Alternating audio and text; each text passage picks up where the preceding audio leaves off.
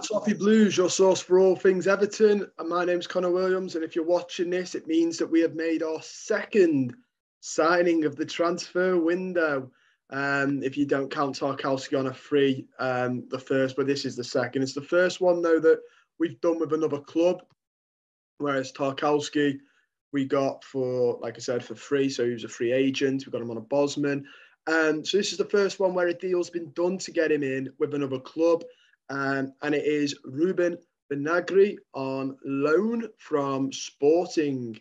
Yeah, an interesting one, isn't it? It highlights a couple of things with the future of certain players. A player, and yeah, we'll look a little bit into his sporting career. By the time you're watching this, potentially the video will have been out with Aaron from Proxima Jornada. Lovely lad, Aaron, that is, not Vinagre. I'm sure he's nice. Lovely lad, Scouse, Everton fan as well, Scouser. Does Portuguese. He's a Portuguese journalist. So he was looking at it from both sides, professionally as a Portuguese journalist and as an Everton fan. So go check that out. Really good talk. Bit of an eye-opener for a man that we might remember from his Wolves days, and I'll get into his Wolves career stats as well. So yeah, looking back on his Premier League time, he played 17 games in 18-19, 16 in 19-20, and then only 2 in 2021. So in that, we'll go off the one where he had the most games. So in the 18-19 season, which I believe is that season where everyone was raving about Wolves as well, because all first new teams do well.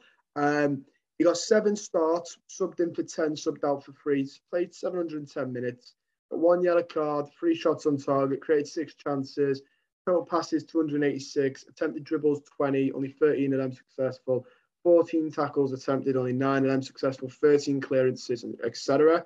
Now we'll go into during his loan spell, because you'll probably be going, Connor, he's 23 and you're bringing up stuff from when he was 18. Behave. And you'd be right to say that, because that is a bit harsh to judge him from something that was, 4 years ago now. 4 years ago. Time flies. So we'll go off his seasons in Portugal. This is the Premier Liga, so pinch of salt, because I don't think it's as tough of a league as the Prem. We'll go off his loan season for these, which is what made them get him. He played 20 games for them. He also played in the Champions League as well, but which we'll delve into a little bit, because that's obviously harder games. 20, got 3 assists, 3 yellow cards. He played 20 of them as well. He was subbed out for 8, got 1,636 minutes.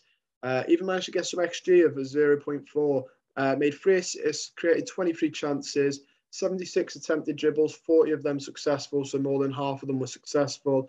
Attempted tackles, 22, successful, 12. So again, pretty much just over half his tackles won. 23 clearances, 18 interceptions. He said 83 then.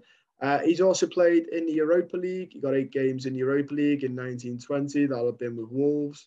And he played in the Champions League twice in 2 times. 22 minutes in one Champions in those ones, and then 64 in another. One of these, the stats aren't that good, so I won't read them out to you. You don't need to know that. Interestingly, when I was speaking to Aaron, he said that actually, interestingly enough,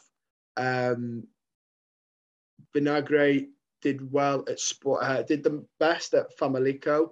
Didn't do too well at Olympiacos. He's been everywhere. He's been Monaco, Wolves, Olympiacos, etc. He said he did play well at Sporting, but he then found himself out of favour because they played Ajax in the Champions League, and Anthony, who's a very, very good player, the right winger for Ajax, the Brazilian, who we were linked with a couple of seasons ago. Now it's a pipe dream. Tore him apart, absolutely tore him apart, and then the Sporting manager sort of lost a little bit of faith in him. I think he very much is a bit like Nkunku, and I think him coming in shows that we have no faith in Nkunku.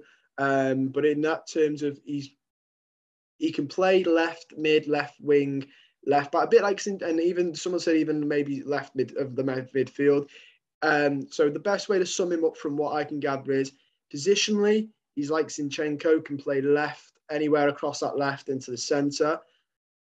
Talent-wise, he's not. I don't think he's as good as Zinchenko, and he's better than Nkunku, but shares the same problems as Nkunku. So he's good going forward as a ball carrier, but his final third decision-making is a bit dubious, and his defensive work is dubious.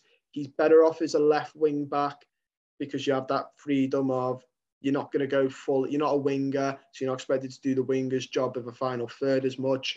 And you don't need to be defensively as sound as if you were in a flat four as a left back because you have your centre backs and are free to cover you, your free centre backs, which is good news as well.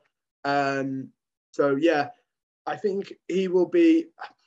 I don't think he'll get much game time for us unless Mykolenko is injured or rest him, or Lampard just thinks we need that little bit more going down that left. I don't think he pushes Mykolenko out.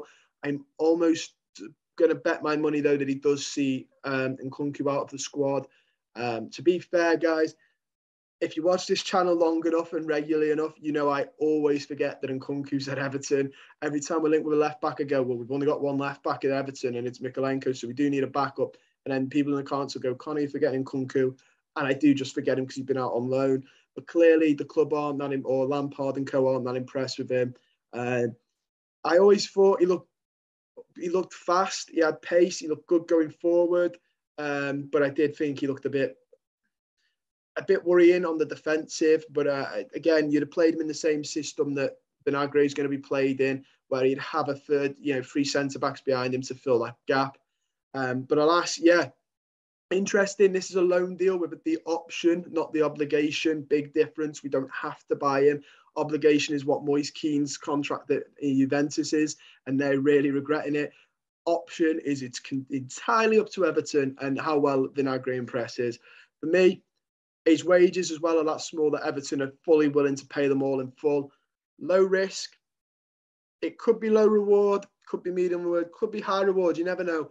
Low risk though, so even if it's low reward, we've made worse investments in this squad and more expensive, and that's not, So yeah, for me, it's all right. I can't say I think he's going to set the world alight. I also, but then I can't say he definitely won't be a bit of a, he won't be bad.